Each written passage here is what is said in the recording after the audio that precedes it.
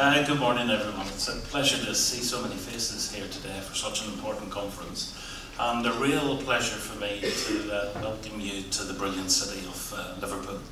We've got a huge turnout of different representative agencies today. We've got people from NHS England, important funder, the independent advocacy groups, Care Quality Commission, charities, regional organisations, executive and regional integrated care board leaders, universities, community providers, the prison service, key frontline multi-professional staff from an incredible 33 healthcare provider organisations across the country.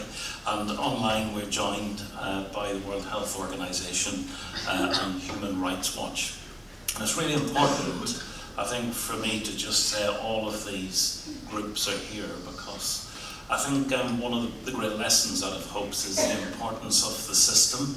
I know we talk euphemistically about the system, and it means something different to different people, but I think when we talk about the care group that HOPES attends to and addresses, then the system is incredibly complicated, incredibly diverse.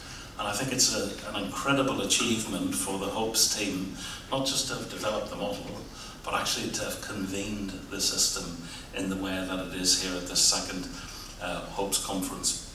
But I think the most important constituency, I think, is the large number of people who have lived experience either directly or as carers.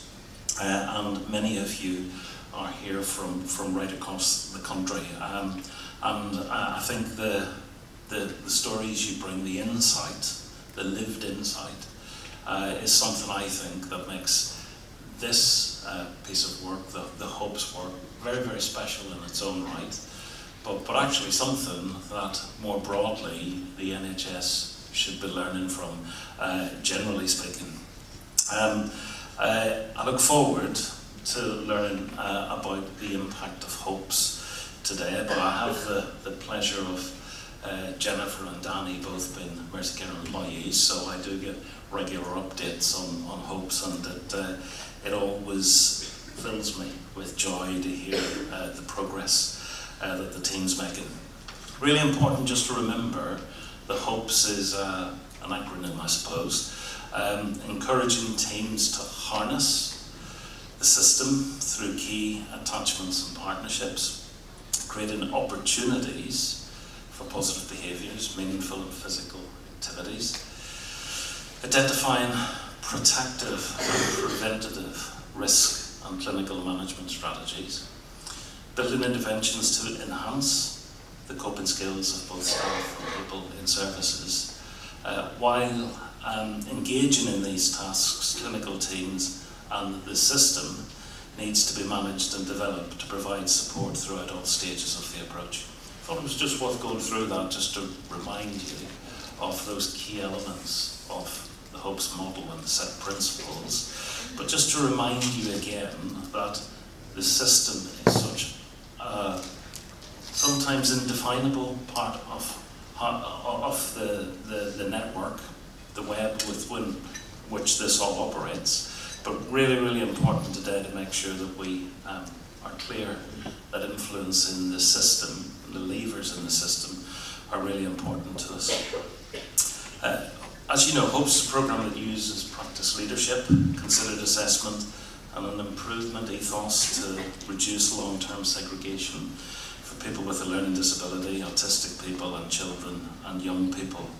And we know, and I think many of you will know much better than I know, that long-term segregation causes trauma and harm to those who experience it and those who work in services that use it. So finding alternative practices is a national imperative, and I think is something that we simply cannot assume will happen unless we, as a system, as a community, deliberately engage in making the case for this all day, every day.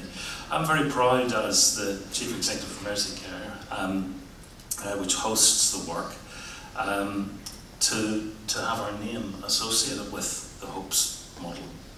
As many of you may well know, Mercycare has a long-standing commitment for probably over 13 years now to reduce restrictive practices. And that started with wanting to improve our services, reduce harm and restraint generally, to improve the well-being and reduce the trauma for those in our care, as well as to engage our staff in a new model of thinking, an insights-based type of thinking. And over the years, that started with the No Force First model when, again, Jennifer and Danny walked into my office, I think, when I first arrived, with this idea that we were going to take force out of our services, which for a new chief executive was a very challenging thought, because everybody had told me it was just the way it is. And these two came and said, no, we need to turn this on its head and think differently. And then, I don't know, 5, 6, 10 years later, I can't remember when, he came again and said, well, I've got an even more radical idea. So we're going to do this thing called a hopes model. And for me, what's been really impressive about the hopes model is it started with those sets of principles, but has over a couple of years turned into a clear set of practices. And I think that's really impressive for somebody who does my job. And I know Sir Norman Lamb's here, and we talked a lot about how you get theory and good intention into real change in the system.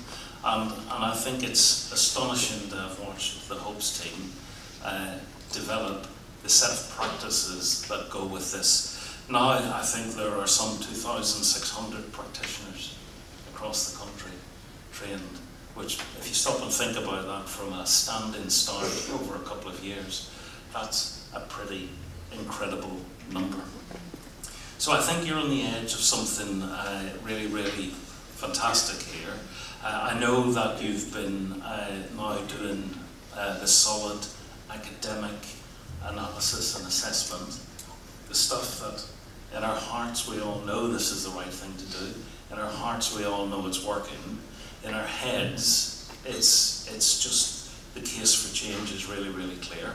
But it's very, very important that we evaluate and rigorously analyse the impact of what we do, because this has to be brilliant for people who experience services. It has to be a moment of enlightenment for our staff, but we also have to prove the economic case, because there are people who will simply want to see it in terms of pounds, shillings and pence.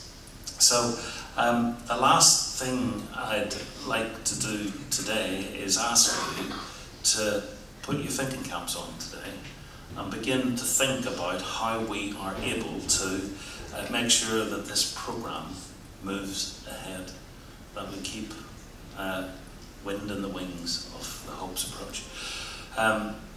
As an NHS Chief Executive, I've seen many things, many brilliant things happen in the NHS, and I've seen those same brilliant things a few years later wither on the vine. If you want a very long conversation about why that happens, it would take a lost weekend with a lot of alcohol, I think. But we have a remarkable way of doing brilliant things and then losing the opportunity. We must not allow that to happen to the Hopes piece. So put your thinking caps on and start to think about ways in which we can use collective voice and collective pressure to make sure that we don't lose all of the hard-won gains. But it's a pleasure to introduce today, and I hope you have an absolutely fantastic time. Thanks very much for showing up.